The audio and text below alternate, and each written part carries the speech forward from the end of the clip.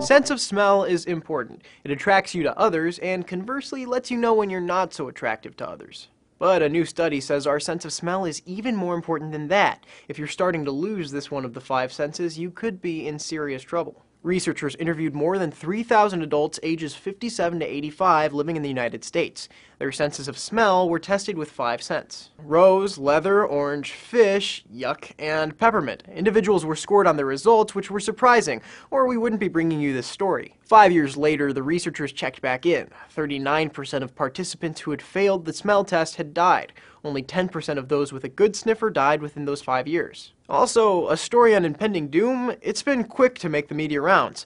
Our favorite headline may be, "Your nose knows death is imminent." But we need to say, obviously losing your sense of smell isn't the cause of death. It's more like an early warning sign. They believe that the decline in the ability to smell is an indicator of some other age-related degeneration and not the cause of the death. Well, hopefully not. No, yeah, hopefully it's not going to, I can't smell anything, and then you die. The study's lead author from the University of Chicago says, "We think the loss of smell is like the canary in the coal mine. It doesn't directly cause death, but it's a harbinger, an early warning.